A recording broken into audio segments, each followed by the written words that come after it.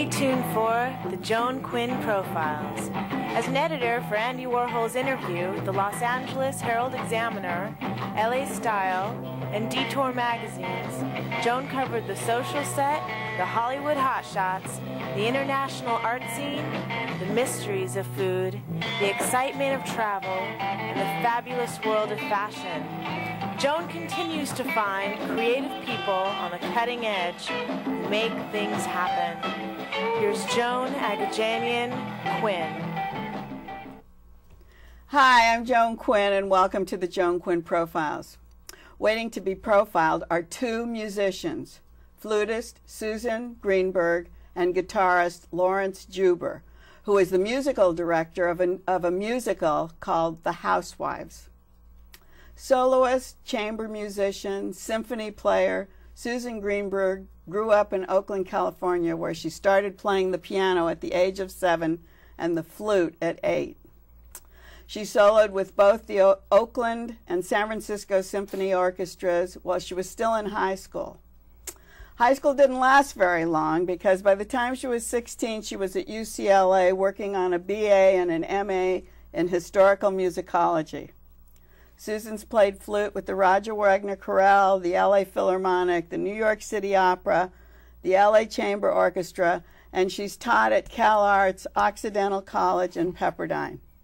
How did you find a teacher to motivate you at the age of 7? Well, we had a piano teacher that lived down at the end of the block. My parents weren't terribly sophisticated, and nobody was in music, and I used to go down and play on somebody's piano, and I said, I want to learn the piano. I was terribly self-motivated. So you were self-motivated. Right. Did she teach you the right way, do you think? You know what, actually looking back, I was very fortunate because not only did I have piano lessons, but every week we'd have a little theory lesson. She'd have all the kids come to her house, and I'd learn all the things that most kids don't have a chance to learn young, all the scales and keys. And so she really did set a foundation. Yeah, it was good. And then at school a year later, I somehow thought I wanted to play the flute, and I remember there were two of us that wanted the flute, and the teacher looked at the other girl's hands and he said, I think I'll give you the violin, and they gave me the flute. So do you think you would have ended up with the violin? I could have. It wouldn't have been a bad thing. There are lots more violins that are needed in an orchestra. Are there? Is that right? Yeah, there's only just, there are only 2 of us in the LA Chamber Orchestra and 16 violins, but in a big orchestra the proportions are even larger. Yes, but you stand out, don't you? Yeah, we do. That's absolutely true. And I grew up, unfortunately, in a household where I was to be seen and not heard, and it was very good. My music really served for me to be heard and seen or not seen. That was a... So you continued your music in high school? I did. I was very involved, and... How did you get to the symphony orchestras when you were still in high school? You mean to play? To play, well, yes. You know what, ever since I was in elementary school, I remember in 6th grade my mom sent me to a summer program, and I was like first chair flute, and there were 12th graders, but I was, sort of blindsided just going through my life, and then I played in all the honor orchestras, and by the time I was in high school I was already taking a bus and going out to UC Berkeley and playing in their symphony orchestra. Did you have to audition, or did they just know you were good? No, it seems to me there were usually auditions along the way. But your music teachers must have right, exactly. They encouraged me. With. And I actually wasn't even going to major in music. I graduated young, and I was going to go to Berkeley and major in English, and I got a scholarship on any campus, and I remember I'd go through the catalog and I'd see Chaucer, and I'd go, oh, yuck. And I'd go back to M after English and go to music and say, oh. And so at the very last minute, I decided we didn't really have a lot of money, and my parents weren't too sophisticated. My dad had died, and I had a choice between San Francisco State or UCLA. My music teacher said, you really shouldn't go to Berkeley. You should major in music. And I thought, I don't know what I'll do in it, but I'll take his advice. But if you got a scholarship at UCLA, which wasn't a music school, did you think about going to like the Berkeley School or the school in Philadelphia? It wasn't even a choice. I mean, it was either I was going to just go to a UC. It seemed like the thing to do. As I say, I was only 15, and anyway, it worked out well because I did a lot of my performance outside of UCLA. I went to the Music Academy of the West, and then I was a scholarship recipient at Tanglewood, and I went to France and studied, and I did a lot of work. And I thought, well, I have a degree in case it doesn't work. in music. In music history, and I taught at junior colleges when I was very young to make money. So, and then all of a sudden. So do you think that UCLA, just being there, opened these other doors, or were you looking Absolutely. for places? No, the UCLA opened the doors because I was playing with Roger Wagner, who was conducting, and he auditioned me, and I got first flute to travel around the world with him with an orchestra, and we went to Europe. We played the B minor Mass, and we played. When was that? That was in 19. I mean, after school, after UCLA. No, or during UCLA. It took off a year, and that was Oh. 65 to 66. Oh, it was. And I went on a concert tour all over the U.S. You said first flute. What's first flute? First flute is principal flute. That's the one that is more exposed and has more responsible part. And you play more? You do. And you have the solo parts. There's usually two. And I play second flute and piccolo with the LA Chamber Orchestra, so I'm not always on the hot seat. But you call it a hot seat, or is that the glory seat? It's kind of both. It's a mixed thing. You have more responsibility, but it's more Are there, fun. in what way? Because is it first violinist, and is there a first bassist? Is there a Yes. first everything Yeah, like they that? get more money. No. But I mean, is that part of that? That's part of each section where you have a principal. Actually, the word should be Principal. principal player.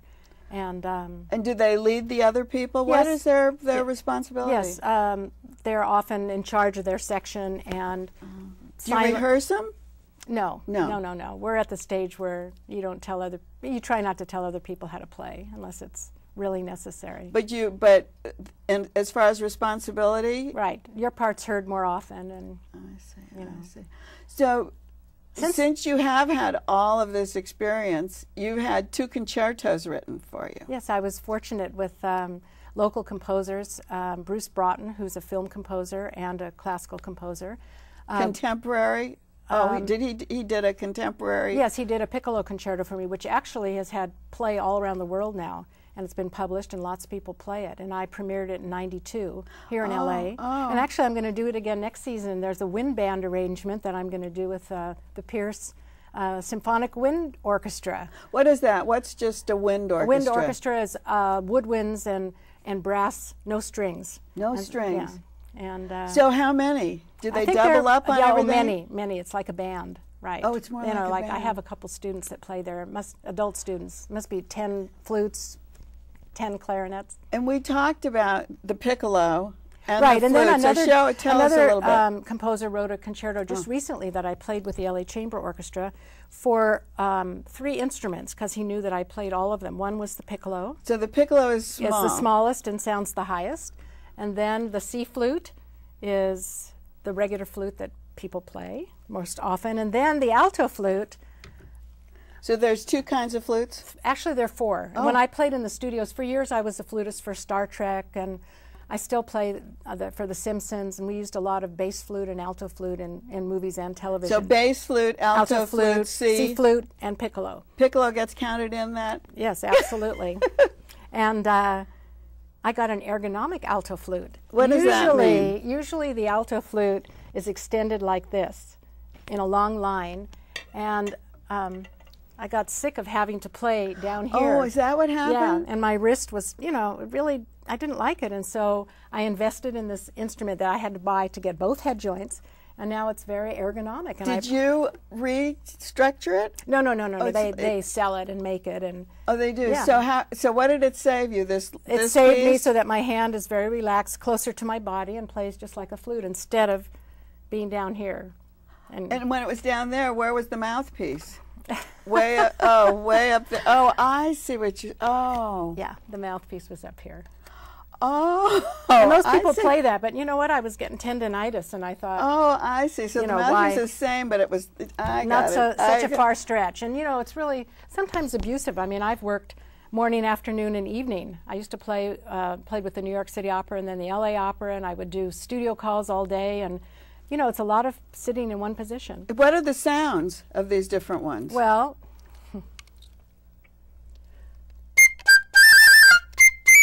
Hi.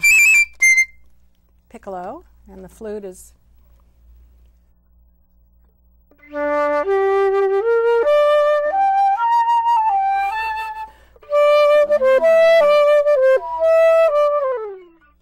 Wow, and this one is really alto flute. Here, let me put on. It's actually interesting. The head joint is what determines the sound on an instrument. And that's what you're putting on? Yeah, this is the one I'm used to. Let's see where to put it here.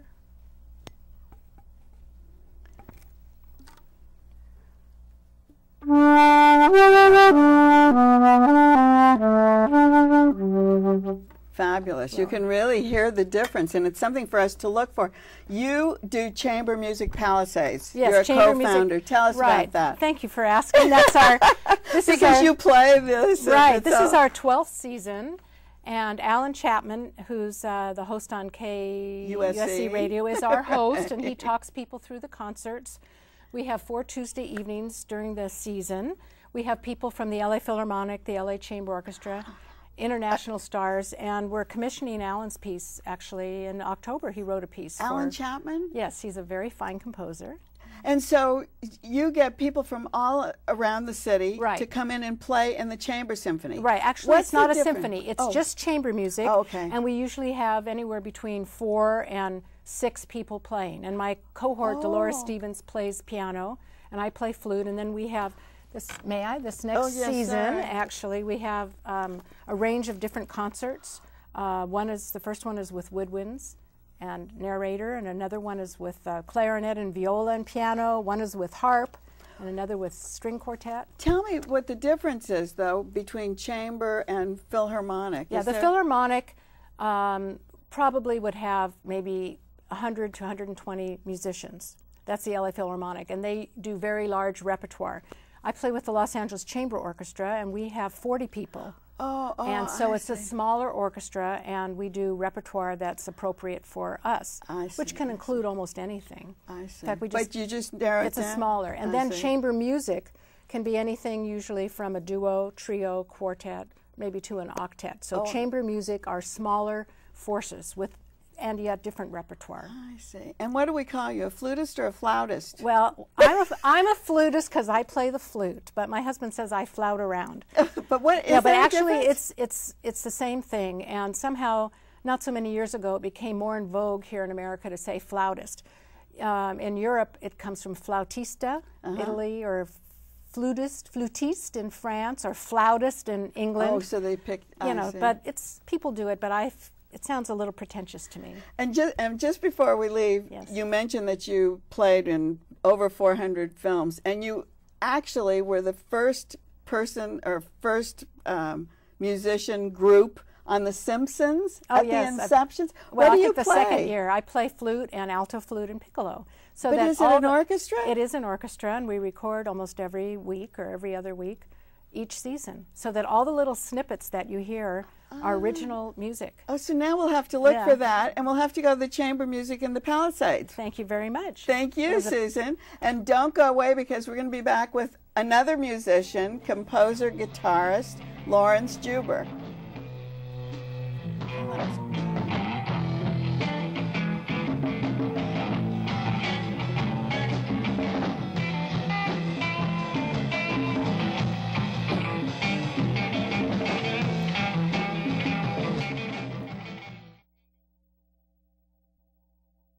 Too much. Hi, I'm Joan Quinn, and welcome back to the Joan Quinn Profiles. Guitarist, composer, Laurence Juber, who was born in East London and is a third-generation Cockney, earned a music degree at London University while playing guitar in the West End musicals. Laurence soon became the in-demand studio player. He played lead guitar on the Oscar-nominated soundtrack of The Spy Who Loved Me. He won a Grammy for Back to the Egg album. That was with Paul McCartney's, wasn't it? With his band Wings. And then he moved to the U.S. in the 80s. He worked on classic TV shows, big films, and has written musicals. Where do we begin with you, Laurence? Let's go back to London at age 11 and then 14. How are you playing this instrument? Well, I kind of fell in love with pop music when I was a kid. And we had an English artist named Cliff Richard, who was kind of the English Elvis. And he had a backing group called The Shadows, who were an instrumental, kind of twangy guitar instrumental. It's like the Ventures were here. And I loved that sound, and I just kind of nagged my parents for a guitar. And my dad really wanted to see me play the saxophone. Oh, he did want you to be musical. Well, because he was a fan of big band music. And so I said, all right, I'll learn to play the clarinet at school. But I kind of cunningly arranged it so I was the last on the list and they ran out of clarinets. And then for my 11th birthday, I got a guitar, and I just never put it down. So that was it? Were you musical on your own, or did you have to take lessons? I took some lessons, and I taught myself some stuff. Did you? And my dad took me to a friend of his who was kind of an amateur dance band guitarist who showed me some kind of more grown-up chords and stuff like that. But at that age, you were saying you were focusing on being a studio. Yeah, Why? Why not a soloist? Why not a band? Why not?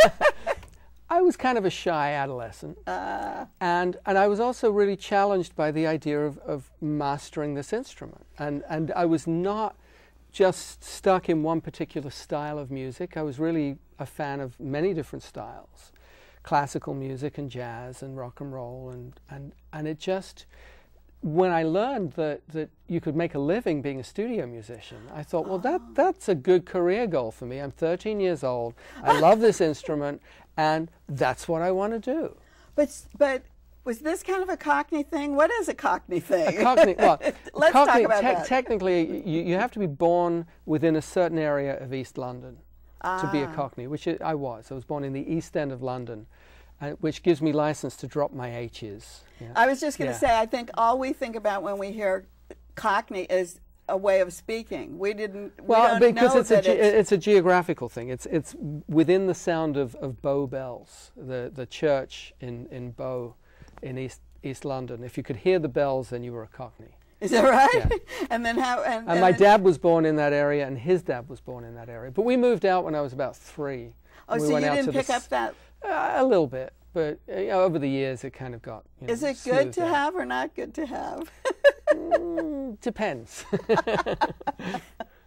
When you were thinking of doing being in the studio and you were playing, did you ever think of conducting?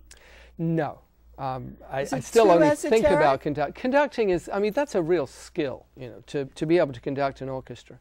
I've taken some classes in conducting, but from what I think that what happened with me was that I was a guitar player by passion. I was passionate about the instrument, but I was also, I'd take an album, in those days, vinyl albums, and I'd slow it down and I'd figure out stuff, and then I'd listen and figure out what the trumpets were doing or what the trombones were doing, and I'd listen to records on the radio and listen to the bass line, and I just kind of deconstructed music. And as a studio musician, I was intrigued by the way that music was put together, that I'd have to invent little guitar parts to make something sound like a pop record.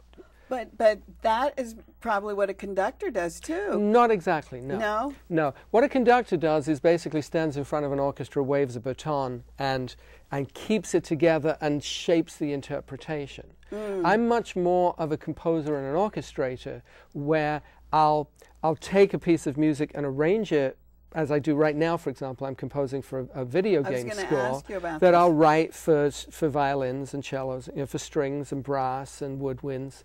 But I'll tend to not conduct because I'm just not very good at it. But when you compose, that helps you then. When you said you deconstruct it. That deconstruction definitely helps, because what happened was I went to London University, got a degree in music, and I studied all kinds of music from the medieval period through, all kinds of like electronic stuff. And this was in London in the early 70s. And I never really had ambitions to be a composer.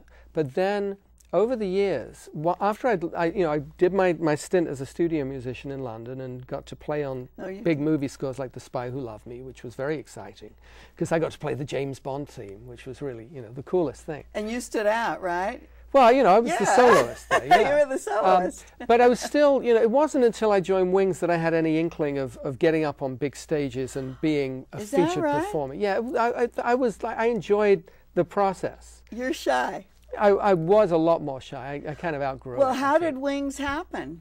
That was through being a studio player. I was working on a TV show with an artist named David Essex, who was a big pop star in England. And I was the lead guitarist in the house band. And Denny Lane, who was one of the members of Wings, was a guest on the show. And Denny was the original lead singer for the Moody Blues and sang their first hit, Go Now, which we did on this show. And I played a guitar solo, and he liked my playing. So we kind of bonded. And then about 6 months later, I was asked to go in and audition, which was a challenge because I didn't know any Wings tunes. So it was a challenge. It was a challenge from the perspective that I wasn't really familiar with the repertoire. So I borrowed some albums from my brother, who did have some Wings records. Was he a musician too? No, he just had graphic design.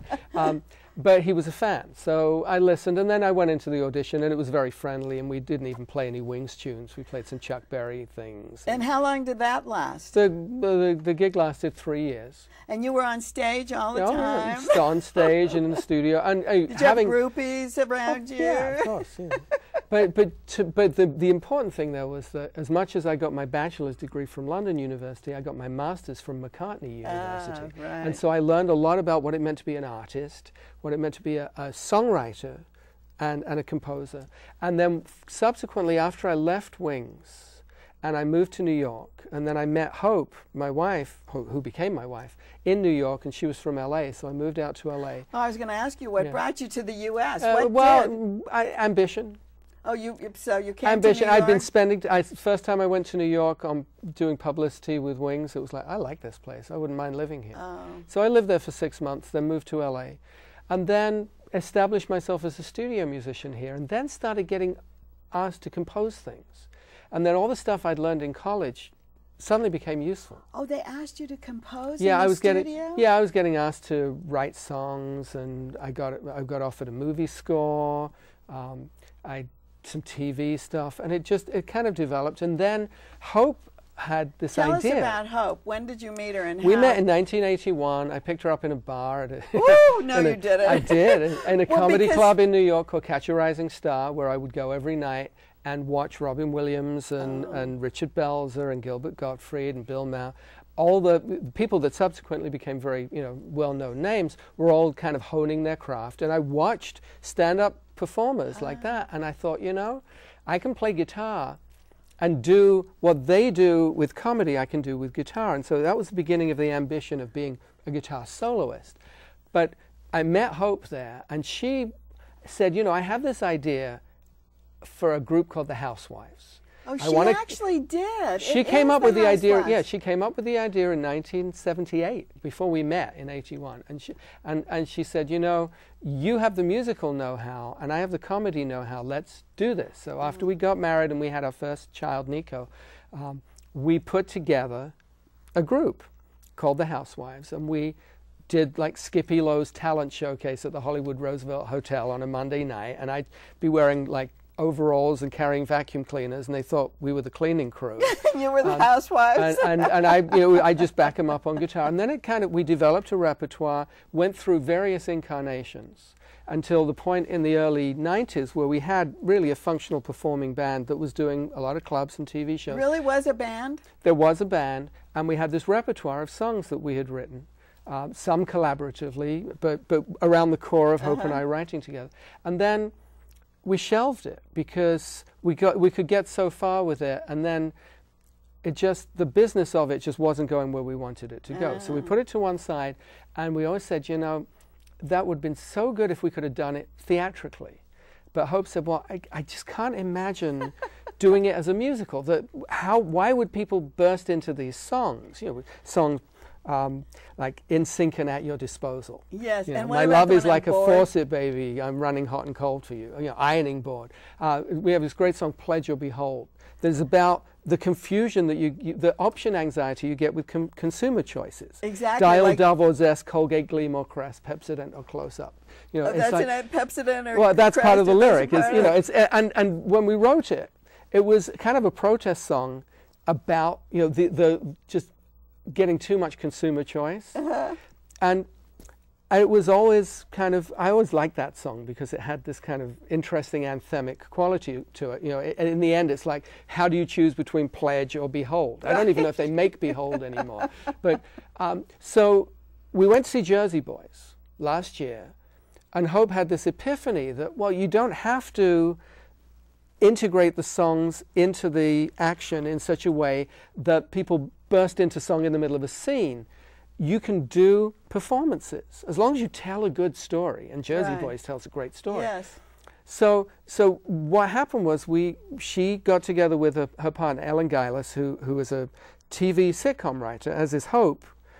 She has those skills, and they wrote this fantastic story. And it's the Housewives. It's the Housewives tells the story of a woman named Rebecca who calls in a plumber to fix her sink, and he recognizes her as being a member of this band that was in the context of the story. He remembers it. And this is all fictional now. Right. We're not really telling the story of what we did. We're just using the songs. In the story, this band was huge. They were one of the biggest bands of all time. But this woman just went underground. She became living anonymously, didn't want to have anything more to do with it. He recognizes her, and she tells him the background story. And so the whole musical is done.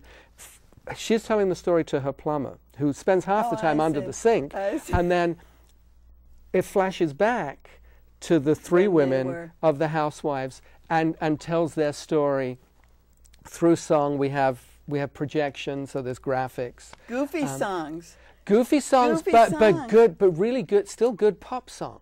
Oh, that's the thing. So there's humor in the lyrics, and you want to pay attention because there's joke after joke. That's what I thought was so great.